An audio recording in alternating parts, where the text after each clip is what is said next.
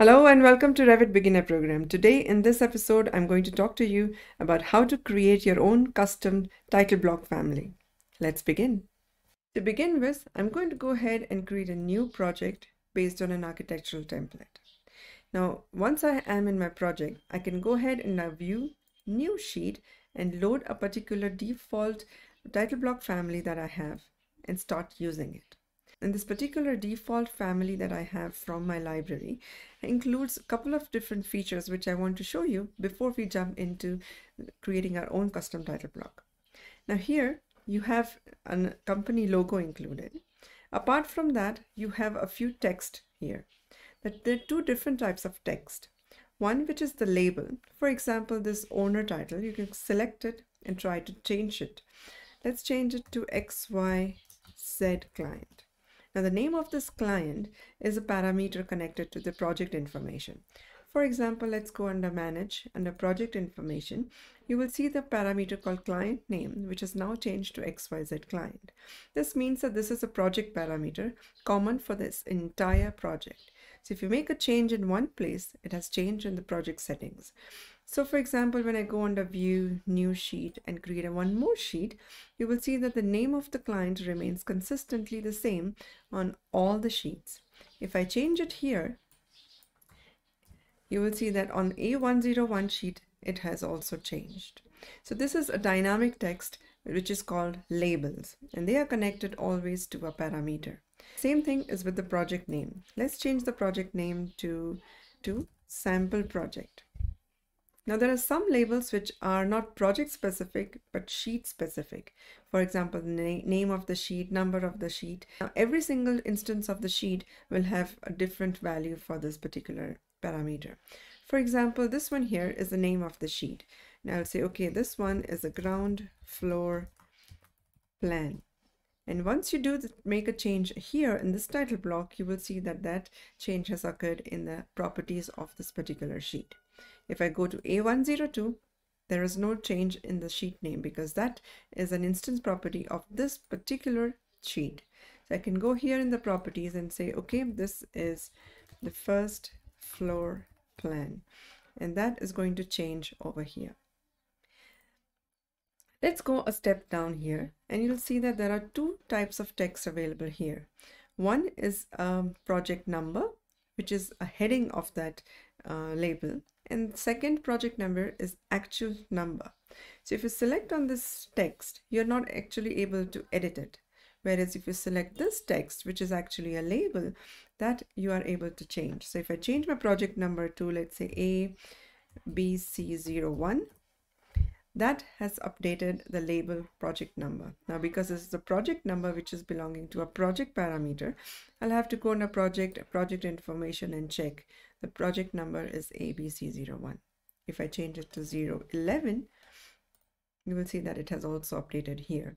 Not only on this sheet, but on all the sheets that you have in your project. Going to create your own custom title block, it's really important to understand the difference between the text and a label and how are we going to use it in our sheet. Now let's go ahead and start creating our own new family of title block. So I'll go under File, New, and all the way down on the title block. This will take you to a family templates of title blocks. Let's go ahead and create a maybe A3 size paper. Now, when you open the title block family, you will basically have a rectangle which represents your paper. Now, because we have chosen the family template of A3 size, this rectangle is already 420 by 297 size. But you can always customize this rectangle to suit your paper size that you want for your title block to be in. This current template is landscape oriented. If you want your title block to be in portrait orientation, let's go ahead and select that, rotate this to 90 degrees. And now you have a portrait paper. Now let's go ahead, create a few lines. Now the first thing I like to do is create an inner border, which is going to represent our printer margin. So I'm going to select an offset of about 10 millimeters, go near one of the lines, press tab to select the loop of lines, and here we are. Now I have kept 10 millimeters the same on all sides, but if your printer margins are different, you can always select this And let's say on left side you want this to be 20 millimeters but not 10. Depending on the kind of printer you have, you can set your title block accordingly. Whenever you're going to print to scale, this outer paper is going to be exactly the size of your paper. However, sometimes when you're printing your drawings on scale to fit, it means that this outer border is also going to be printed on your paper. So to avoid this kind of double borders, what I like to do always is to take my external boundary, which represents my paper, and change its category to invisible lines. So it is there, it's simply invisible. So it's not visible in your print. So this is the border that you would really print. And you can always select these lines and make it white lines or for different line style if you like to make your borders more interesting. Now we are ready to create the inner title block. And we are going to go ahead, take lines, and maybe I want to keep about lines like this. So I'm going to create something like this here, and I'm going to make this everything a little bit more consistent. So I'm going to make it equal. I'm also going to make a division horizontally. Let's say I want to make about here, and let's copy this to be about 10. So there are about 4 divisions here. Now let's go ahead and add maybe our company logo over here. So I'm going to insert and import an image file, which is the logo, and I'm going to put it up here. So resize it to suit my design. The next, let's add a few project parameters, labels. Let's go ahead under create, and you have label and text. Now you understand the difference between the two. Text is something that doesn't change, used for headings. Labels is something that is going to change, and the values are going to come from the project or from the sheet. So let's go ahead and add a label, and I'm going to call this name of the project. Now this is a very big font, so I'm going to change my font size, edit type, duplicate, and make it about, let's say, 5 millimeters. I like to make it transparent background so that it doesn't hide all the lines or any other text in the background. And let's make it centrally aligned.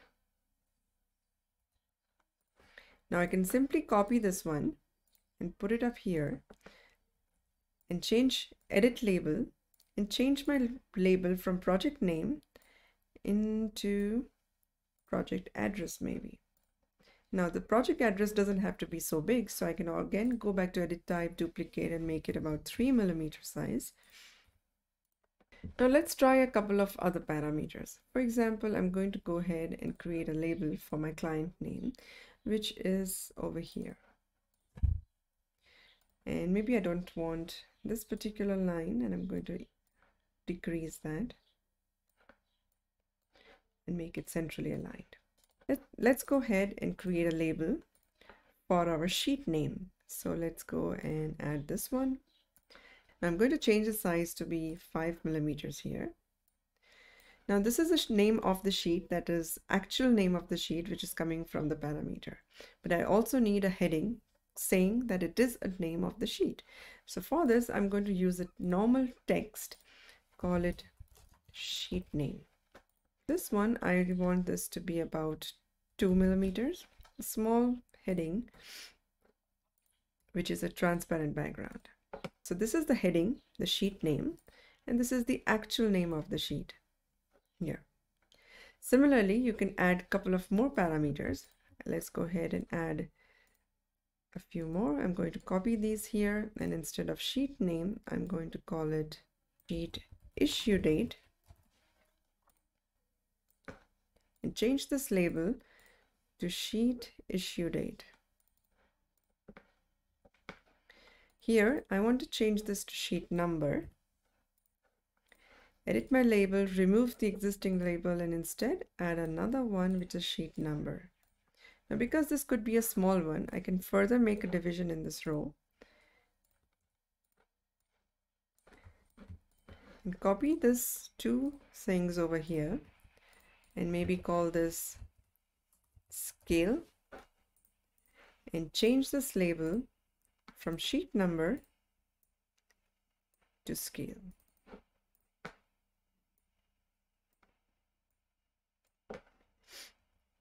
There we are. Now let's maybe add a date and time stamp over here. And I have something called date and time stamp.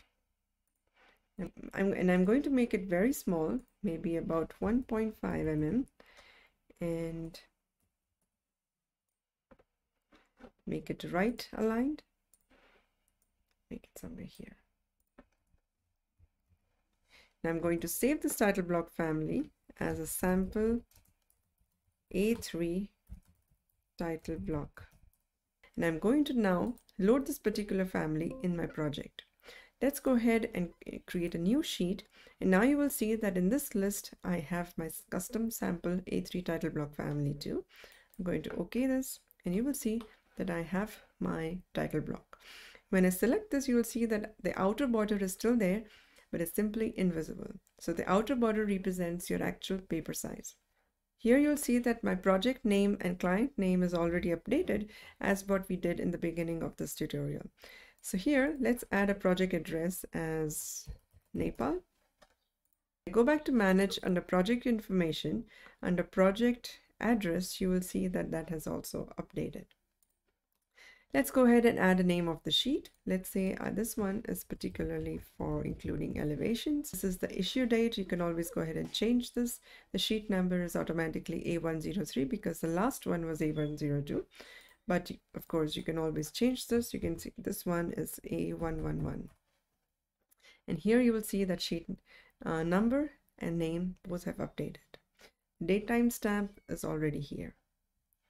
When you go ahead and add a particular drawing on this, let's drag and drop an east elevation, the scale of this drawing is going to get updated automatically here. Now, as long as you have all the drawings at the same scale, your title block scale parameter is going to show you the same scale that is available under your drawings. However, as soon as you have a different drawing at a different scale on the same drawing, for example, this north elevation is at 1:50 instead of 1:100 as in east elevation. The title block scale parameter is not going to show you the scale, but instead it's going to say that as indicated. It means that whatever scale is shown under this drawing is the one that you should follow. Now there's one more important thing that we did not include in our custom title block, which is the revision table. How do you include a revision table in the title block family that updates automatically when you have revisions in your drawing? That is going to be the topic for our next episode. We're going to learn all about how to manage revisions in Revit and how to include a revision table, a revision schedule in our title block family. So please make sure that you subscribe. Stay tuned. I'll see you in the next one.